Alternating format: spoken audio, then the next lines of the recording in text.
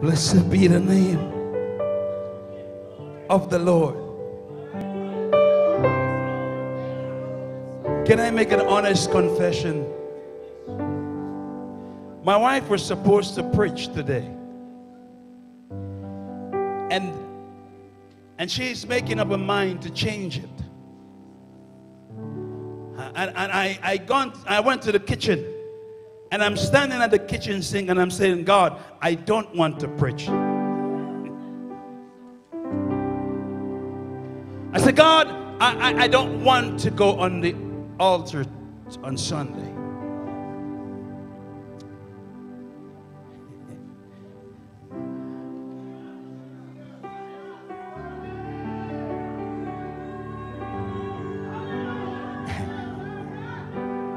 I said, God,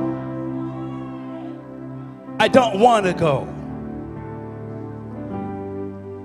And the more that I prayed, I don't want to go, is the more that I have to go.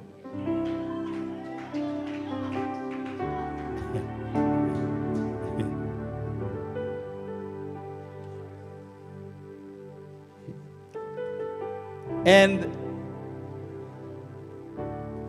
Pastor Sammy and my wife on the phone, and then he says, Brother Mike, I see you in a dream putting on new shoes. And I said, okay. You know, sometimes when God is speaking, you could just say, okay. And it's all right to say, okay. It's all right to say, later. It's all right to say, see you then. It's all right to do that. So I stood up in the kitchen. I'm still there. Whenever I finish study, I love to go in the kitchen. And the more that I try to wash the plates, I can't wash the plates. And I said, God, okay, we're going to speak. But yes, God, what are we going to talk about? And he said, Sundry. And I said, but I spoke about this some time ago, but I can't remember, but I think I did. But he says, Sundry. Sundry, hold on quiet, I'll make you to sit this. Sundry is only mentioned once in the Bible. You can see various forms, but it's only once in the Bible. And I love when God gives you something that is only one time. Because one signifies one God, one Trinity, one Holy Spirit, one baptism, one faith, one miracle.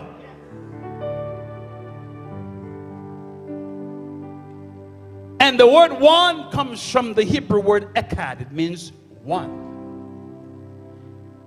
And the only time it is used in the natural is when people get married. They become one. Now, that one is tough. But he still said they become one. So I'm going to speak. And we're going to see something from the Word of God. And maybe here, or maybe anywhere, when God begins to speak, you listen. And it's okay to be disobedient. Sometimes you think if you're disobedient, that God will leave you on the side. Your disobedience will still turn you to what God have you to do. So choir, you can have your seat. Thank you. Hebrews chapter 1 and verse 1. And I read only 2 verses. The message titled Sundry. S-U-N-D-R-Y.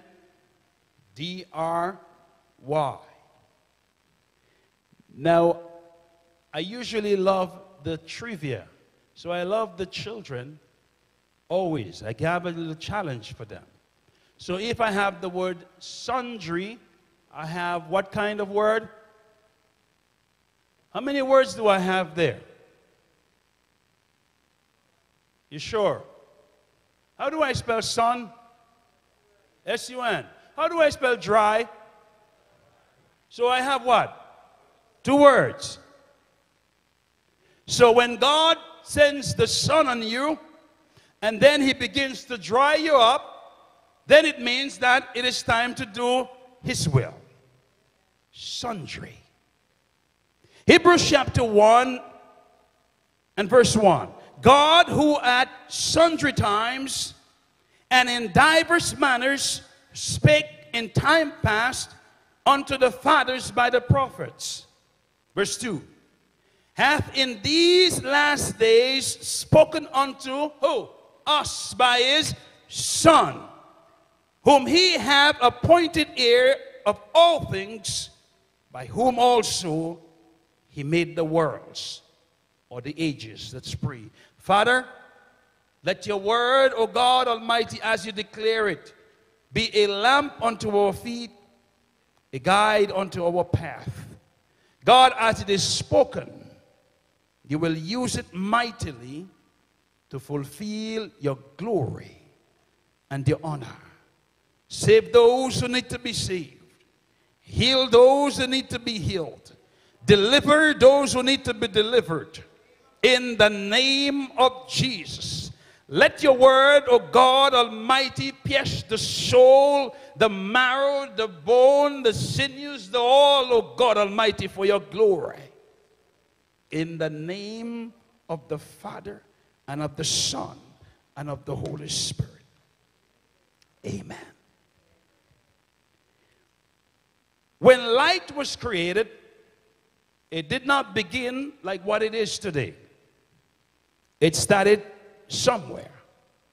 Somebody came with an idea later on to create light. But not only did they create light, they had to create light in such a way whereby it could remain permanent like how it is today. So it wasn't just only created. Now, I will not go into the history for the sake of the people whom has created light and is responsible for light. Back in the days, we had phones, and they were attached to a line. You had the cable. I don't think that we're too far away that we don't remember.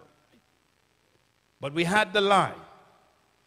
And because I often had to take my rest, because when you're in politics, you never get rest.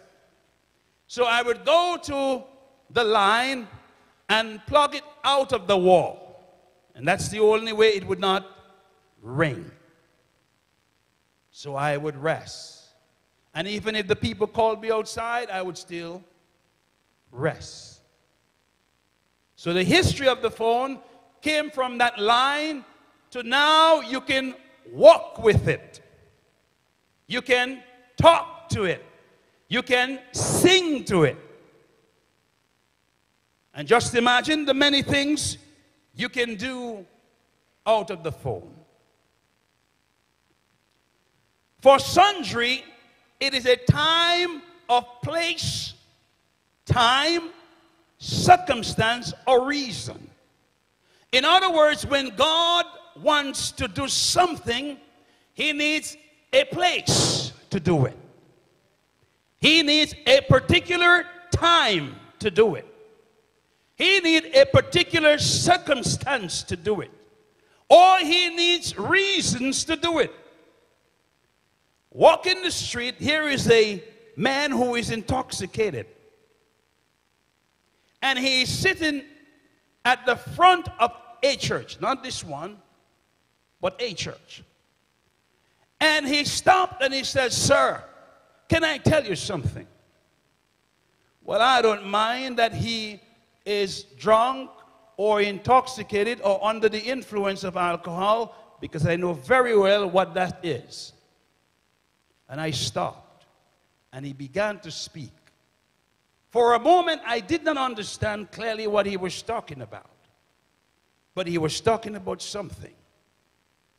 He said he had a dream of the judgment of God coming upon the land.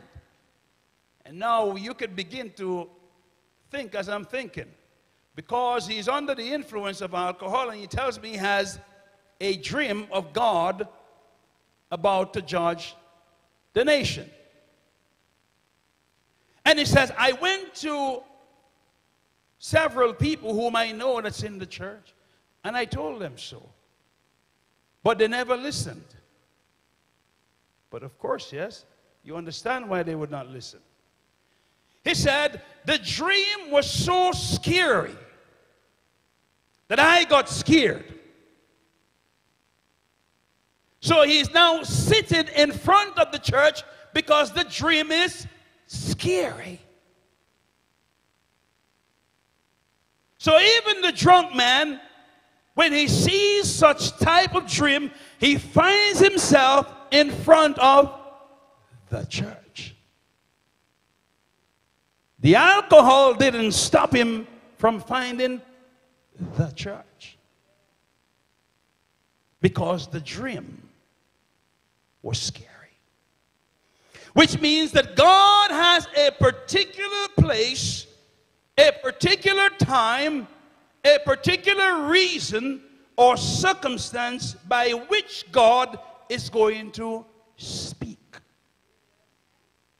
And sometimes God does not deliver everything, but he gives it into portions.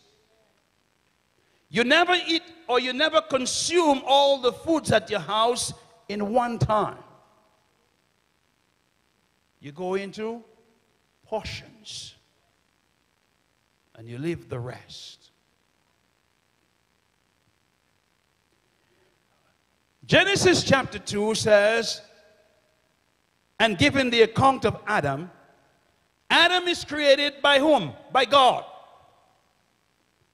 And since Adam is formed out of the dust, it means that Adam doesn't have parents. Huh?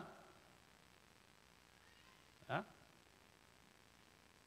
So there is no mother or father or both to teach Adam how to speak. But he needs speech. So God at a particular time says, let me make man. And I am going to place him in the garden.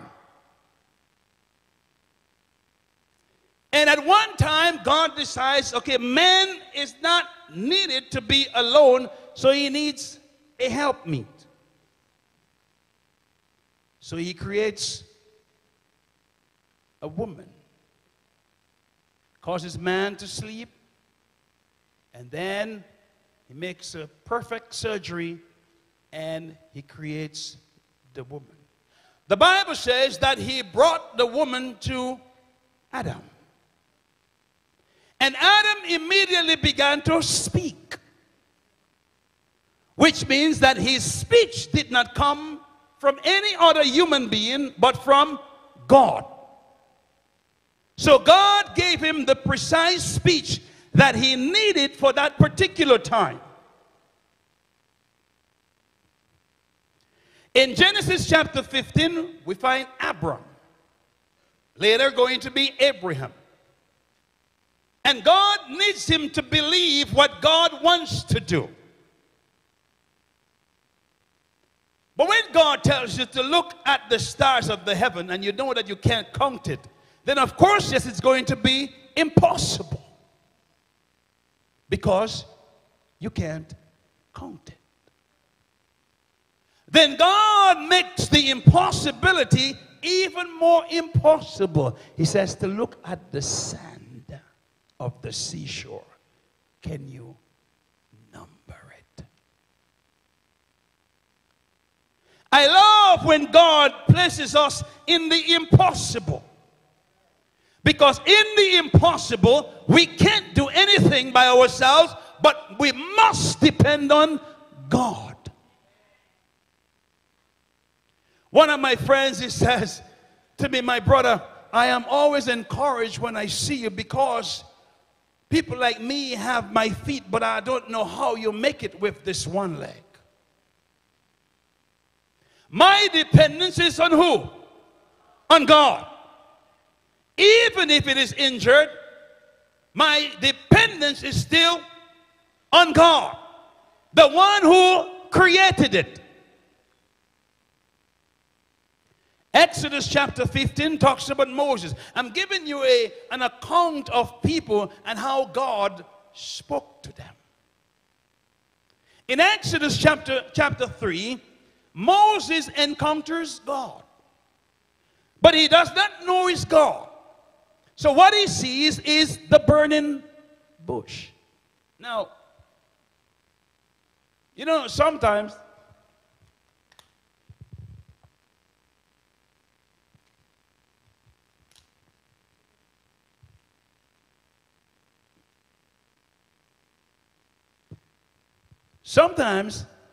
when you read this particular text, you suppose that you might do better than Moses.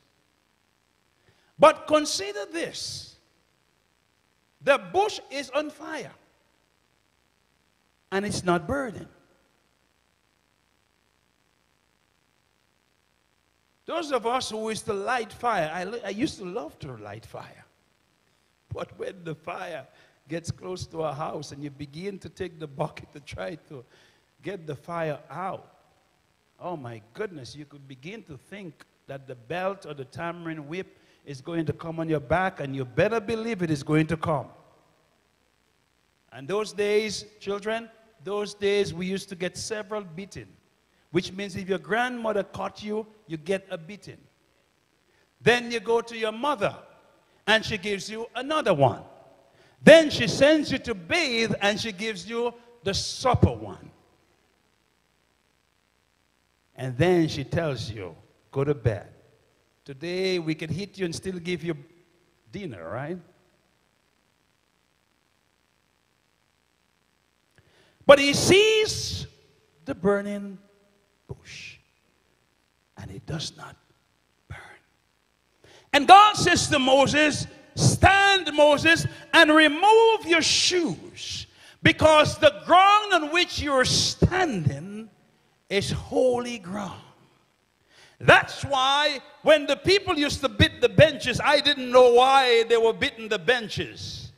I didn't know why they were saying, we are standing on holy ground. I didn't understand that because I had not experienced the burning bush. But Moses did. And he stands there, and God begins to speak from the fire of the burning bush. So in that particular place, the burning bush, in that particular time, and in that particular circumstance, God is speaking to Moses through the burning bush. Is it possible that God is speaking or can speak to you through the burning bush? And I'm not talking about place your hand on the stove and start for it to burn and says, God, deliver me from burning my hands on the stove. When God speaks. Joshua chapter 1 talks about Joshua. God says, my servant Moses is dead. Now, you know, you think that there are only comedians in the world. You think, oh, well, we have Mama X who is brilliant for that. But you think it's only that you have. But God is amazing. Joshua is out from the presence of Moses. And God comes to Joshua and says, Joshua, my servant Moses is dead. He says, my servant is dead.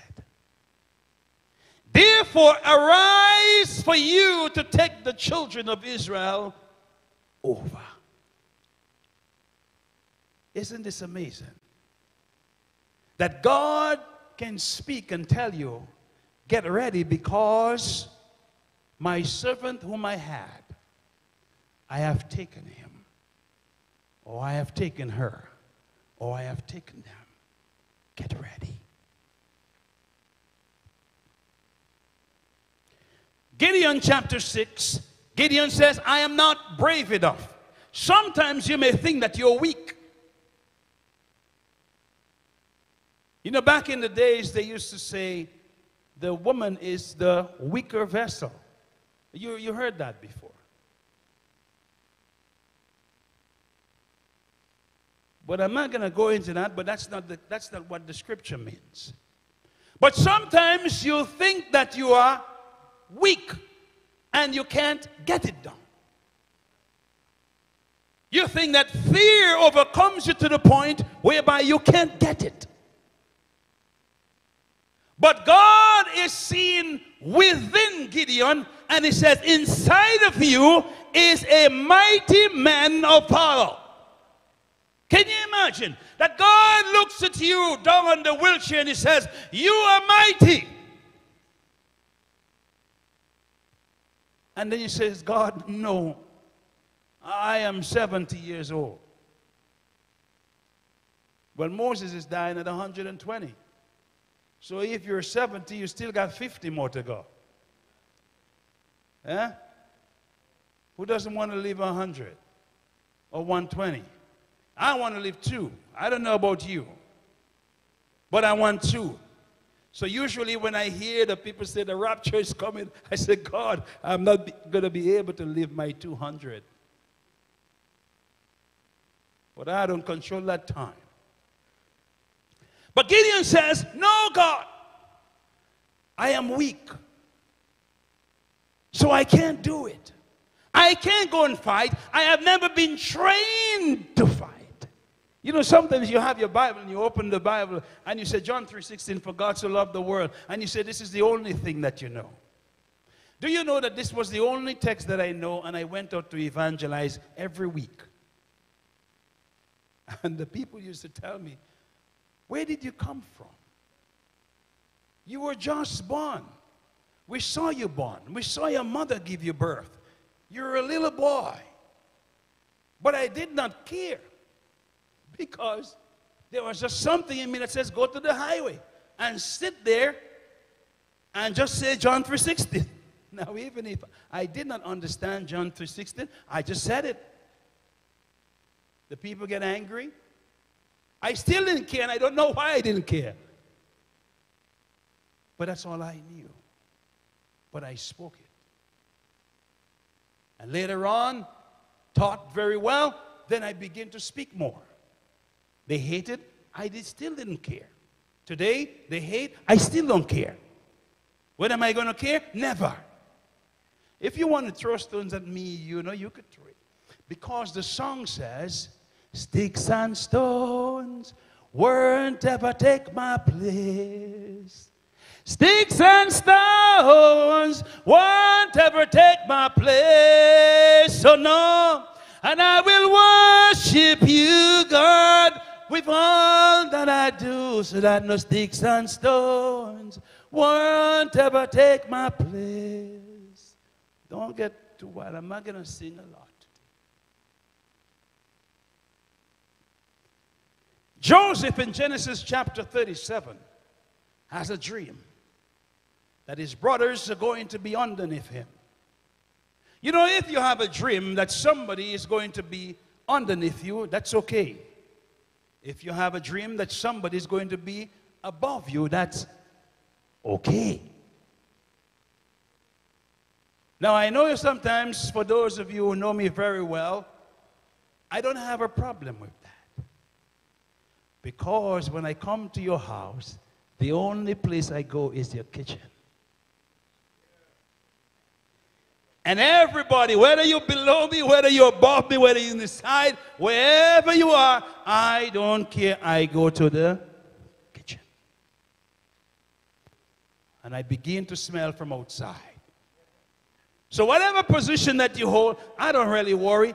I go to the kitchen. I don't want nothing else but the kitchen. If the sink is leaking, I will take care of that. If it has dirty plates, I will take care of that. The couch, you could do that. But but the kitchen. Now I get into the heart of things. In Isaiah chapter 1, God says to Isaiah, I need you to come and that we can reason together.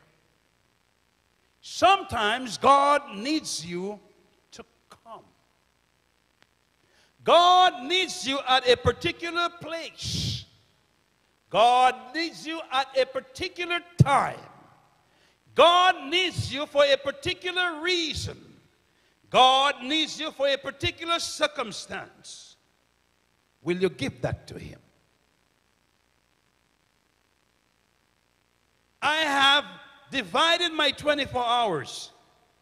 And I says, God, I need to spend 5 to 6 hours a day with you.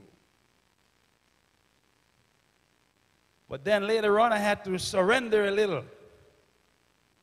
My wife says to me, Mike, every day you're studying. Every leaving day you're studying. Even when I am off, you're studying. I am there sitting and you're studying. I am cooking in the kitchen, you're studying. I am sleeping, you're studying. You're always studying. I said, God, I've got a problem. And he says, put down the book. And then I get a migraine. Because now I have to put down the book.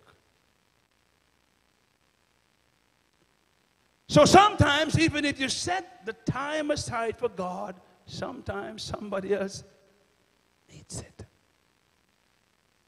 So at a particular place, at a particular time, in a particular circumstance or a reason, God needs you. We're not in this place by accident. And we will never be in any place by accident. Usually people say you are at the right place at the right time to do the right thing. No, I'm always at the right place. But sometimes I got to control my appetite because being at the right place I might be deceived. So he says to Isaiah, come and let us reason. Can God in sundry time call you to reason with him? Because he says the orphans that you're seeing, they need somebody to go to. Somebody has to go to the orphans. Sometimes we can be afraid to tell the government, listen, even if the people are leaving their country, go to the border and be an orphan. And you will know what it's like to move away from a place where you have no food.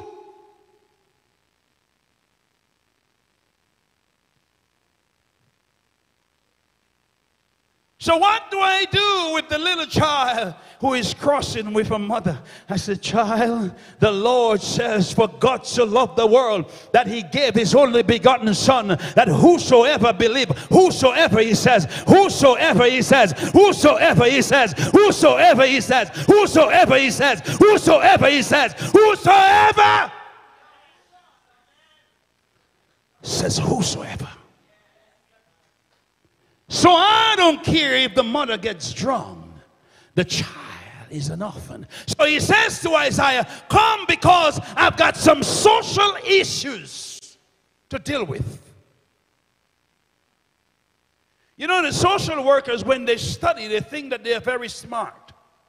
There was a year that I was in Brooklyn, and the people who were social workers and psychologists and psychiatrists and all of these social and this social sciences thought that they were so smart. I love when people come from university and demonstrate that they're so smart, because I always want to tear them down. And I says, God says, and they're in the church too. So you know, well, you don't know me yet. I don't speak much in this church because I'm afraid that they will put me out. But when I go out to different churches and then they start, Oh my God in heaven, I am on fire. And I says, men and brethren, do you know that the scripture says that God told Isaiah, come let us reason together? Do you know that your social science study is after the world? And do you know that you're taking it inside the house of God, supposing that God doesn't have an answer? And they looked at me, and they begin to fight back. Now, when you fight back, oh my God, it's like you set me on fire. Set a fire down in my soul that I can't contain and I can't control. I want more of you, God. And I studied on them. And when I finished, my friends, they called me and they said, we never knew you were like that. I said, yeah. Because when you go contrary to the word and you bring the world into the church, you set me on fire. And I don't care, because you can put me out. I can go at my home.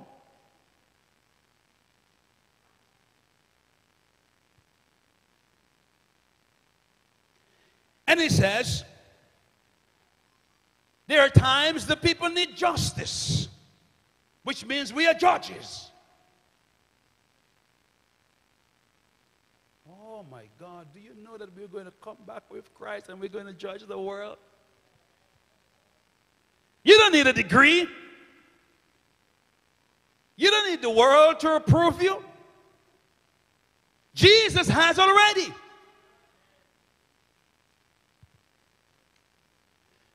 Daniel in the lion's den, just for praying. So I never understand when they said, we pray, and God, He listens. We pray, and God, what did He do? He stopped. If God that we serve can stop the sun, woo! If God can stop the sun, you know, sometimes I see myself on stage and the crutches drop, and I am walking on the stage as if it were I'm walking with my feet, but I'm not seeing the feet. Nor the congregation seeing the feet, but they're seeing me walking normally. Because I prayed and He stopped for a while. And He says, son, do you really need the feet? I said, yes, God. But He says, I need you like this for some time now. And just for praying. Sometimes you can be praying, and there are others seeking to put you in the lion's den. When my wife is praying, I chill. I just chill. Somebody say, why don't you join her? I just chill. I chill because while she's praying, I want to hear what God is telling me to do. So I just chill. Why? Because yes, I may pray, but God may have something. So I chill. The house is quiet. There is no television. My phone is on vibrate. She makes noise at me with that. The phone being too much on vibrate. Put it to ring. Sometimes it goes on silent by itself. I don't know how it get there. Yesterday I heard it ringing. I don't know how it get to ringing. But I leave it on vibrate because I want to hear something. And he prayed and he prayed and he prayed. And the men saw him praying. And they came and they said, King, we saw this man praying, which is against what you ordered.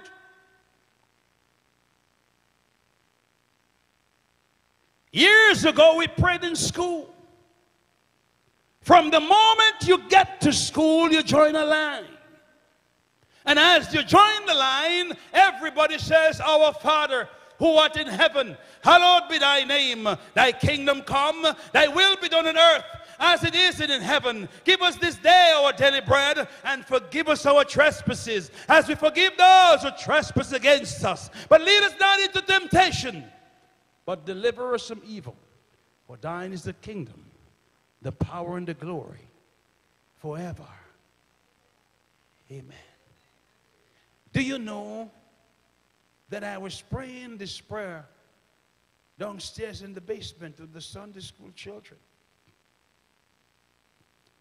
And one little boy, I think his name is Caleb, he came up to me and he says, do you know that we don't say, forgive us our trespasses, but forgive us as debtors? And I looked at this little boy, and I remember just standing in class and in the line praying. So which means somebody taught this boy to pray the Lord's Prayer, because he could immediately tell the difference between forgive us our trespasses and placing debtors. So he knew exactly where debts and debtors were. Do you know? Somebody taught him well. Paul on the road to Damascus, in Acts chapter 9, he is fuming because he's going to kill the Christians. Do you know that there are people always seeking to kill you? Well, maybe it hasn't started here yet because they don't want the gospel.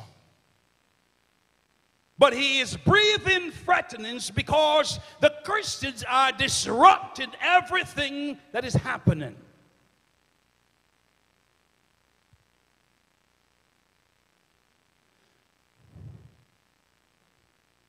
You know, sometimes I ask myself, when the people raise a banner, why don't we raise a banner? Isn't he Jehovah Shalom? Isn't he? So, if I raise my banner, what's going to happen? I said to my wife, I need a yellow shirt because I'm going to sit at the corner of 240th and White Plains Road, and I'm going to sit on a chair. She says, no, don't buy this shirt. It's not joining. But I raised my banner. So we sing, raise the banner. But you don't want to raise it.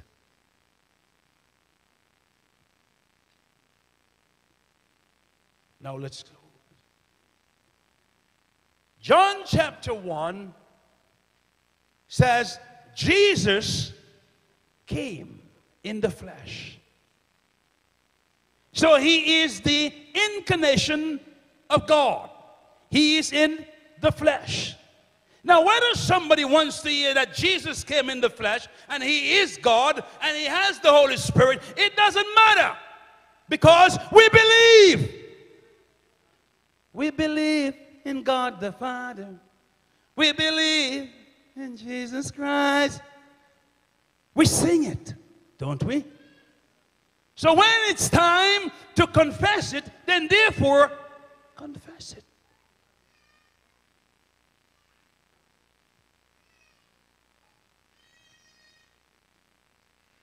So now, let me wrap up. The word sundry, it means by many portions. So you can imagine every one of us sitting here, we have a portion. That God has given us a portion. Whether it is singing, whether it's encouraging, whether it's sharing a track, whatever it is, God has given a portion. What is your portion today? What are you doing with your portion? Is your portion being able to transform somebody? What are you doing with the portion that God has given unto you? Every portion needs a time. Maybe it's not your time to deliver your portion, but there is a portion that God has given unto every man. Sometimes many think I should be doing many things, but no, I want to be in my portion. And I know my portion. And God, in this many portions, in this many times, has many ways of doing it.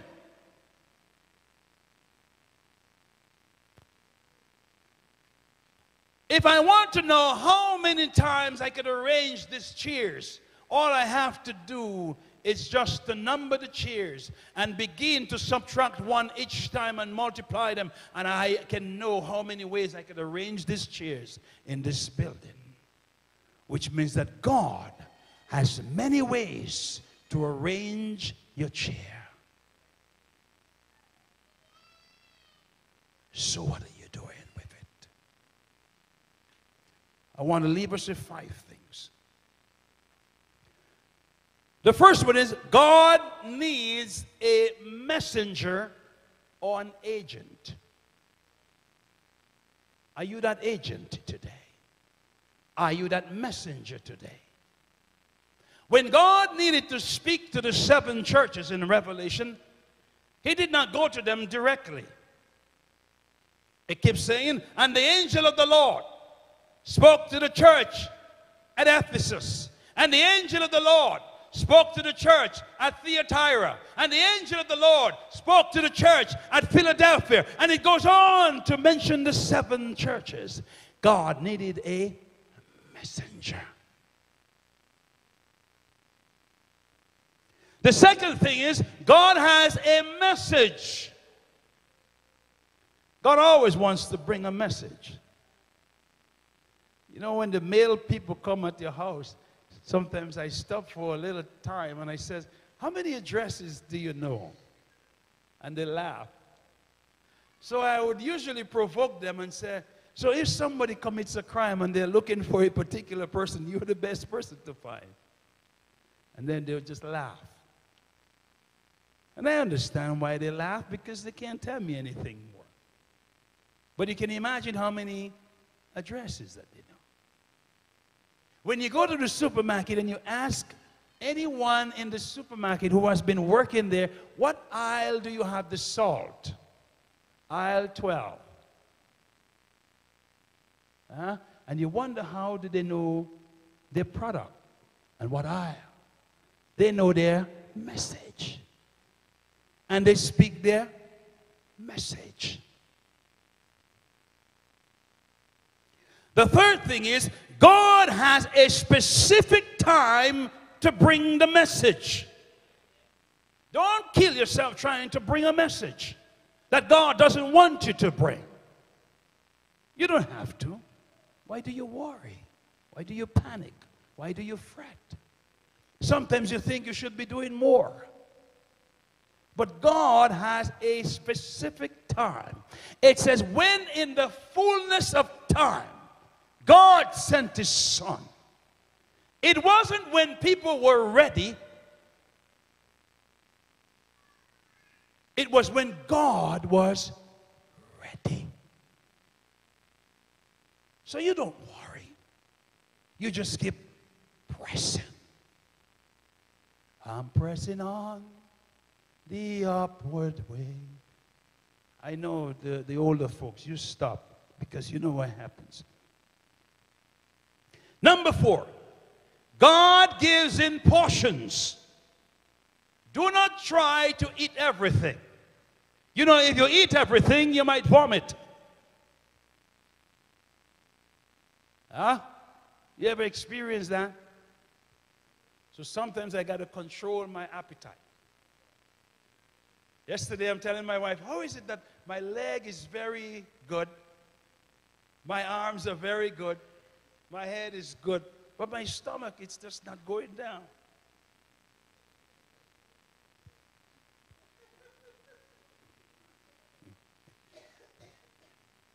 Of course, yes, she's going to laugh.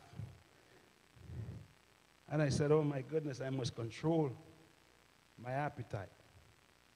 But for those of you who are married, if your wife cooks good, you better be careful, because sometimes people might not recognize you. But I am still recognized, at least. And then she gets me the shirt to cover it up, right? So I am blessed. I am blessed, right? She makes sure that she covers the default. Thank God. Number 5, God has many ways to carry out his message. You could just drive on the Bronx River alone, right? But he may want you somewhere else. So you pass the different street. Whenever my wife and I are out, I say, look, you just pass over here. She said, I never knew that there was some street. But then I did real estate, so you had to know every street. If you didn't know every street, the man at 6 o'clock would tell 6 o'clock in the morning, tell you go and find out and know all the streets. And the many ways could be in visions. The many ways can be in dreams. The many ways could be in the burning bush. The many ways can be speaking. How is God relating his message to you today? I know it is Sunday, and I know it is sundry times, and I know that the sun is hot, and I know it can dry your clothes. But God, in that particular time, in the particular sundry time, God has a message that he needs to give an agent. And who is the messenger? It's very simple. Sometimes I just say, I am blessed. And they just keep repeating. The more that they see me is the more that they repeat what I say. And I say, oh my goodness, I wish if I could have cloned myself like Dolly the sheep. No, not Sister Dolly. But that's all I say. I am blessed. How are you? I am blessed. How are you? I am blessed. But you know, sometimes you could say, I'm fine. Well, if you're fine, then it means that you need a strainer. You know, when your flour gets infested, you need a strainer to sift it. But no, you're not fine. You're blessed.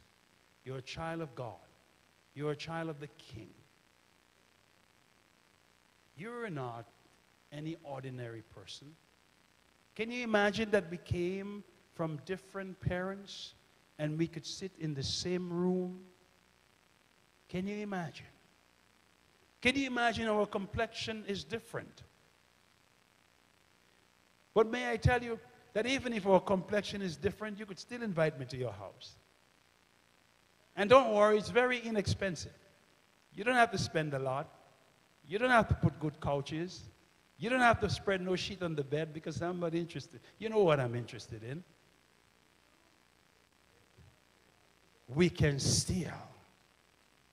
My sister came to the Loud conference, and I said, my sister, you know they have in the shirts, a t-shirt they have. You have to have that t-shirt. So I said, here, take my t-shirt. Take it, go to the bathroom, change your clothes, and put it on. She's right here. And she takes the t-shirt, and she goes to the bathroom. And she changes it, she came out. I said, oh my goodness, she looks good. But then they asked me, where is your t-shirt, Minister George? I said, oh, I gave it out. Well, because I'm not a lady in the Loud conference, right?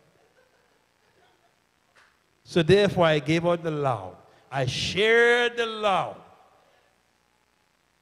that my sister could look good. And oh my goodness, she looked good. Now, to all the ladies, yeah, you look good, but I'm not going to tell you that. I'm very careful. Men, do not do that. But the point is, God has a message for every single person in a particular location, at a particular time, and a particular circumstance, or a particular reason. All you do is you spend time with God. And God will tell you what it is. And when he tells you what it is, you go. And sometimes you could doubt, and sometimes you could not want to go like me sometimes. But you still go.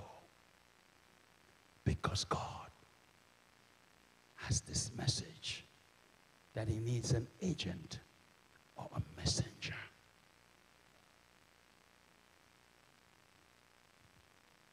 Blessed be the name of the Lord. For his name is worthy. His name is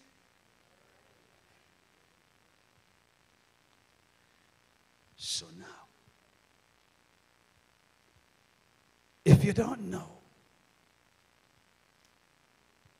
the message, and if you don't know the many ways that the message can be carried out, or you may fear that the message will not be received, or the message will be rejected. I was rejected, but I never stopped. I still kept going.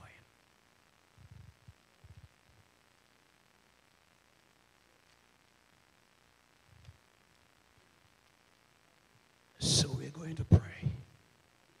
And if it's impressed on your heart to come to the altar, you come.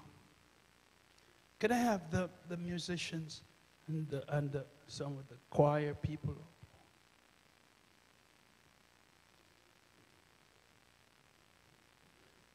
Because there are times